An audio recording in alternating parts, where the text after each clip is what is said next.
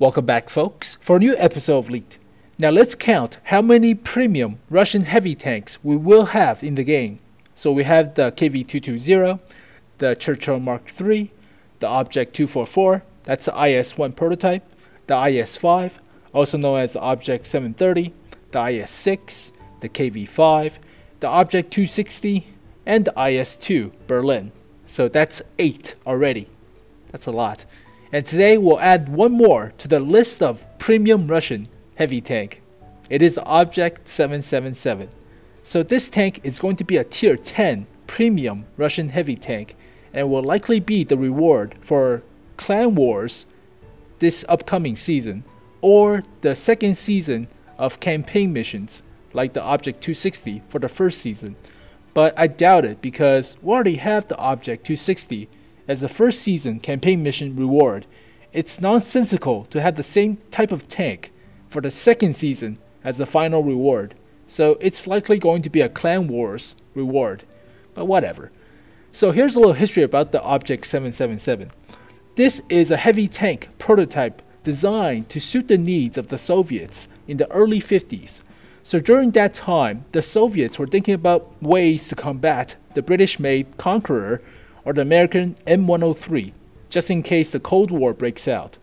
But nothing came out of it because they were following main battle tank doctrines, so the use of medium tanks as fast mobile attack vehicles, and stuff like the anti-tank guided missiles makes heavy tank designs kind of useless, and heavy tanks were not effective because they destroy your own bridges and roadways, whereas main battle tanks like medium tanks were more effective and the firepower was sufficient enough. So yeah, heavy tanks were phased out in favor of main battle tanks. But as you can see, the Objekt 777 is a big tank. It has 7 pairs of road wheels. It used the same 122mm that's on the IS-4 as well as the IS-8. But it looks almost American based on the anti-aircraft mini turret. It's a flat, very flat IS-4, looks like it. But it's a heavy tank, so it's Russian. It has a hemispherical cast turret, so that's Russian. The hull armor is sloped and long, so Russian IS tank has the same feature. But yeah, this tank is flat. It's a lot smaller than the IS-4 or the IS-7, so smaller silhouette. It also has a special mini turret with a 14.5mm machine gun for anti-aircraft. So right here, this is actually remote controlled. So when they modeled this tank in the game, this is actually space armor because it's remote controlled. There's nobody in here. So that's kind of funny, but it looks American almost because the tumor on the turret. Whatever. So here's an in-game screenshot. It has 122mm. That's on the IS-4, IS-8, STI, same thing. But I thought this was the ass of the vehicle. Turns out it's the front. It's a flat vehicle. There's no distinctive feature about this tank. That's crazy. But during that time, in the early 50s and mid 50s, heavy tank designs were phased out because main battle tanks were coming into play. So tanks like the T-54 and the T-62s were more efficient because they're smaller, faster, they don't destroy your own bridges or roadways, and their gun firepower is mostly sufficient enough. And the introduction of anti-tank guided missiles and other stuff means that heavy tanks were lacking behind. So we have a lot of Russian designed heavy tanks, but they never actually made it. So like the Objekt 770, this is autoloading IS-4. So it has an autoloader with the same 122mm gun, but nothing came out of it. Here is the Objekt 753. It has a mechanized ammo rack system that's on the IS-3 that we saw, as well as the T-10 heavy tank.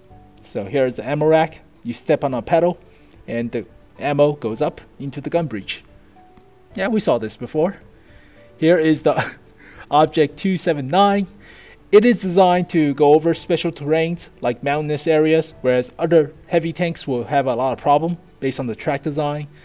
And the hull armor is very well sloped against heat shells, but yeah, it takes a lot of resource to produce one of these, where you could just produce like T-54s or T-34-85s. So there's only one surviving, or one designed, and this is in Kupinka, Russia.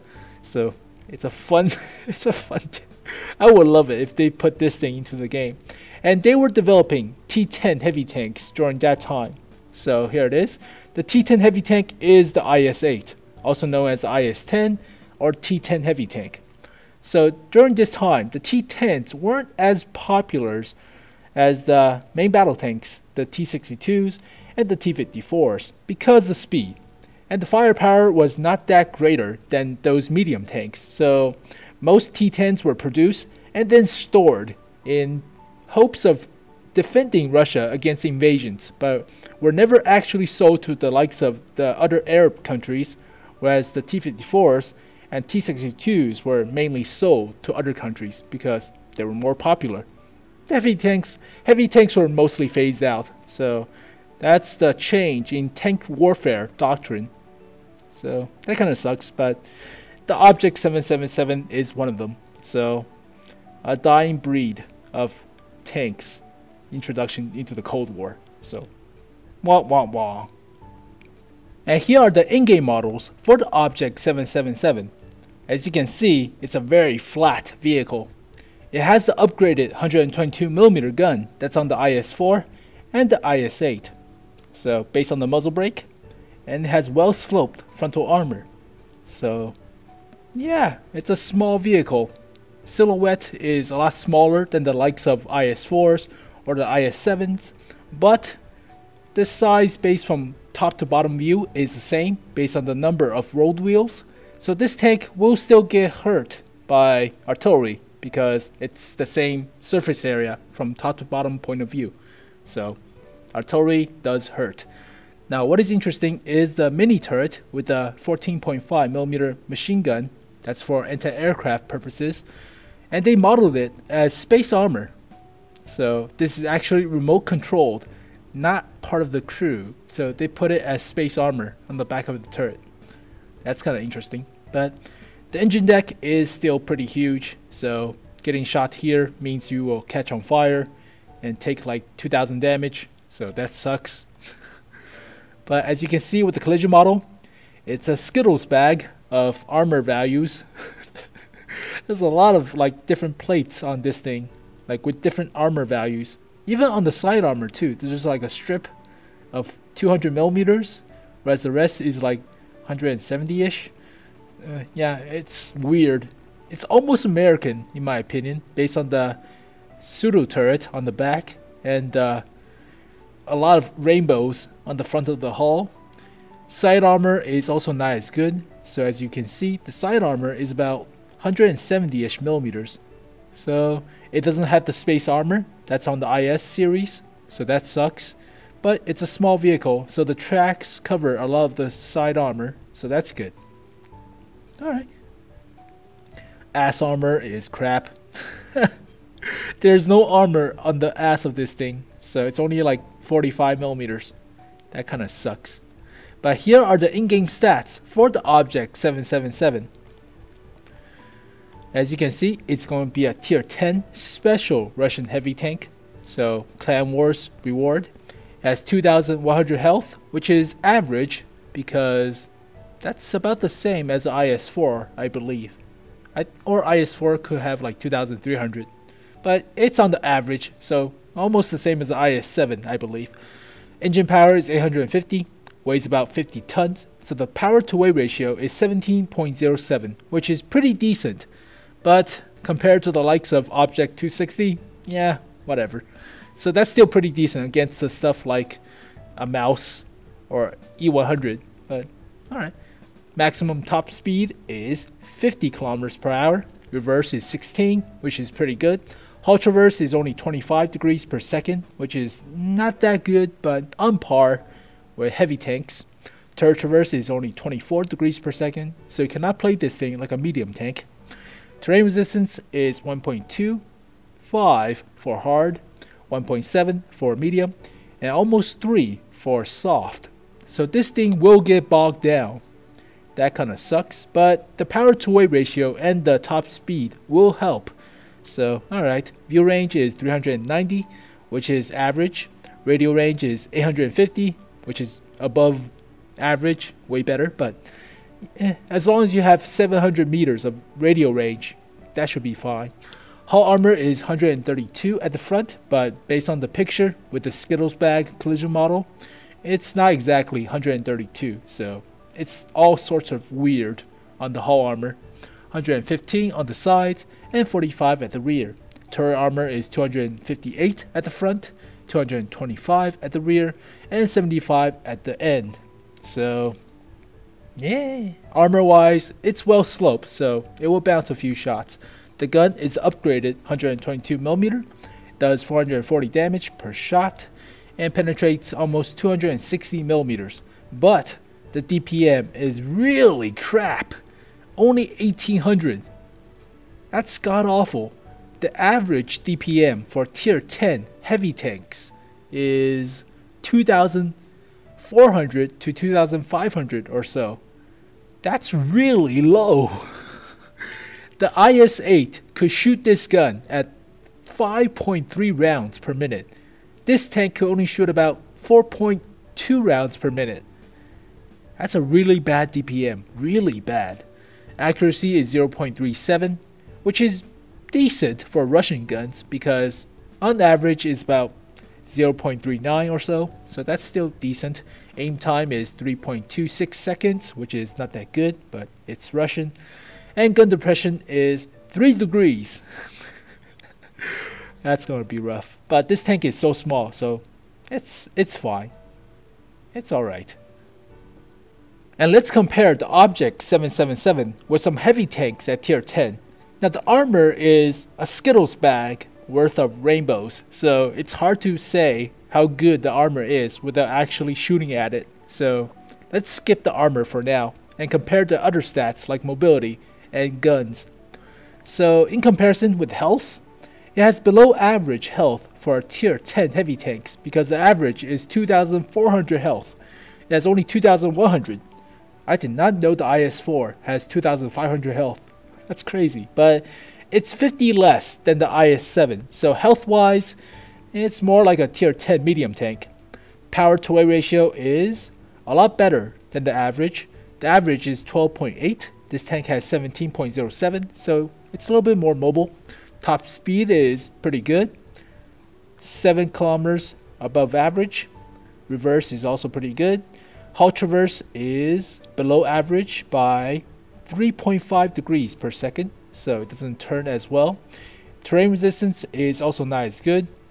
It's 1.1 for average on hard surfaces, average 1.3 for medium, and average 2.3 for soft. So this tank will get bogged down in comparison to other heavy tanks, so that sucks. View range is 10 meters below average, which sucks. Radio range is above average, but anything above 700 is pretty good. So yeah, mobility wise, it has the power to weight ratio, it has the top speed, but the terrain resistance is lacking. So is the hull traverse. Yeah, that kind of sucks. The turret traverse is below average as well, 27.6 degrees per second. That's the average compared to 24. So the mobility is not that good. Not that good. Alright. The gun is the same gun that's on the IS-4. So the average penetration is 250. So decent penetration. Damage is below average because the average damage is about 500. So this is 60 below average. Alright. DPM is way below average because it's 2500.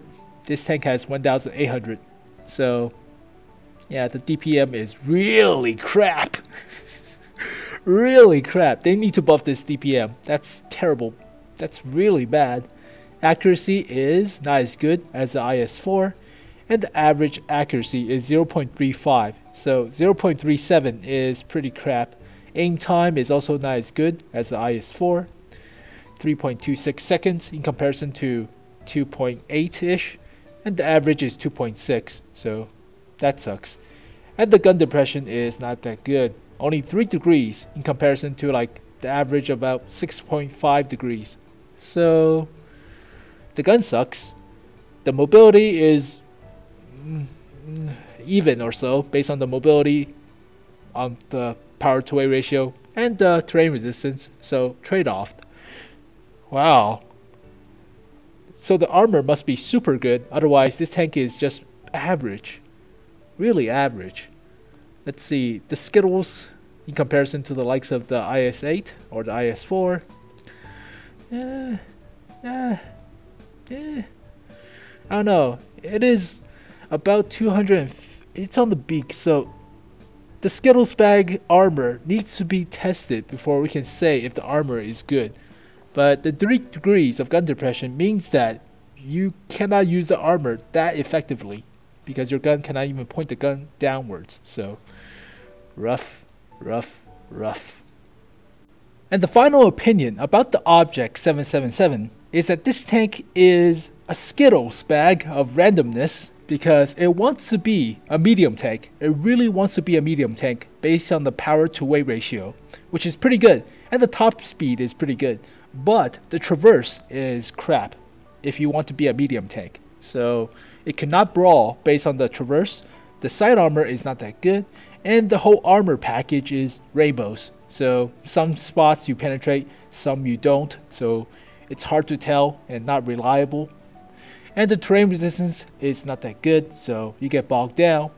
The DPM is really bad for brawling, so and the gun depression is only 3 degrees. Accuracy is 0.37, which is not that good, and the aim time is 3.2 seconds. So so this tank wants to be a medium tank, but there's a better suitor, which is the Objekt 260. So the main problem I have with this tank is the DPM.